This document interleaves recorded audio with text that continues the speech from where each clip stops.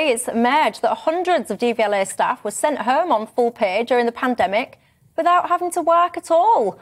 Over half of the government's agency staff were at home doing not a lot / nothing during the first lockdown in April and May 2020, including those that were not ill with COVID.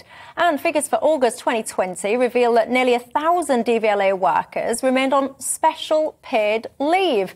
This decision to let staff be paid for doing nothing for weeks has left millions of motorists stuck in a backlog of licence applications and renewals. I've got to say, I don't think I made myself clear enough. I'm not sure I repeated the sentence enough during that intro. So just to highlight, in case I wasn't clear, these people were doing nothing. Yes. Have I landed my point? Nothing. This special paid leave, this basically applied to people that said that they were vulnerable or that they needed to care for people or whatever. They were just off on full pay. While motorists, and cast your mind back, by the way, because we've moved on from this in the media, but let's not forget, we had a massive HGV shortage. We was apparently going to have empty shelves and never be eating anything ever again because we didn't have drivers, etc. Nabila, your thoughts?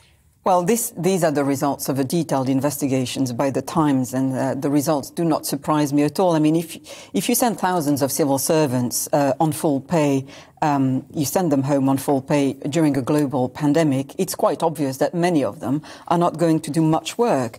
And it has to be said that most of the administrative work carried out by agencies such as DVLA is by definition very dull and, dare I say, very repetitive. So unsupervised workers who are sitting at home are naturally going to be drawn to more, let's say, attractive pursuits. And in the case of the Times investigations, this included watching a lot of television. So it wasn't just a question of staff not working, but there just wasn't enough work being generated because there was nobody in the office to handle incoming mail, for example. So it just goes to show that, you know, packed workplaces are essential to the smooth running of bureaucracy, and the sooner everybody gets back at work properly, the better, I think. And Daniel, you know, Nabila mentions packed workforces, and this was one of the problems that the unions had, actually, because they were very insistent on very special measures being taken in the offices of the DVLA that meant that actually people were not able to be in the office in the numbers that they should have been, I would suggest. Your thoughts? Well, first of all, I normally like to stick up for government. I really would like to know when the government found out about this. I mean, did they read it in the Times as well?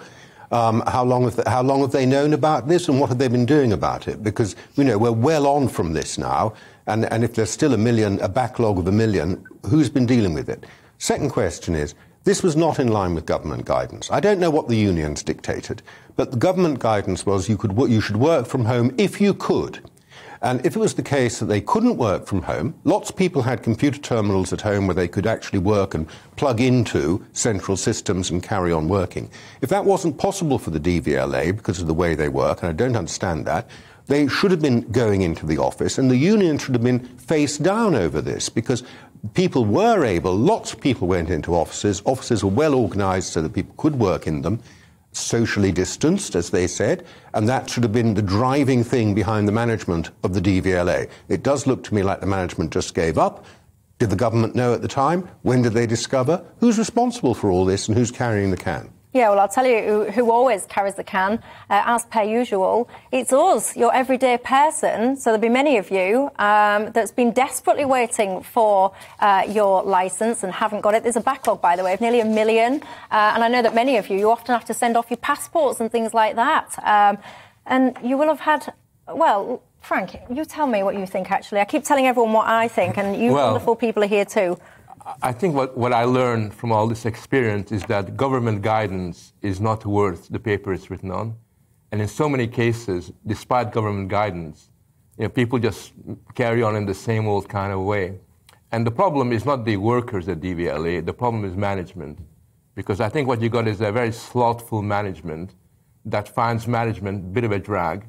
You know, they would rather sort of stay in their digital bedrooms, you know, sort of and mess around than actually give leadership. And we're finding this happening in so many government-related departments in the public sector that it's becoming truly frightening. I mean, it even extends to the Foreign Office, where something like a third of the members of the Foreign Office who work there are still staying at home. So for me, the real problem is that we need a much more genuine leadership in these areas where people actually lead from the front.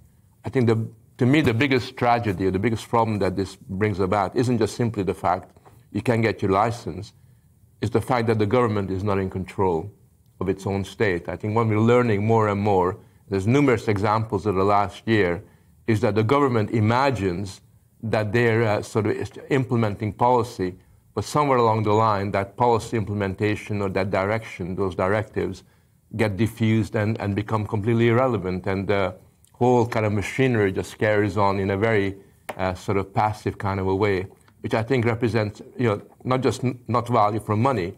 I think it represents, in some ways, giving two fingers to the taxpayer, because it's our money that's being wasted. And it's the taxpayer who's not being serviced with some very essential services.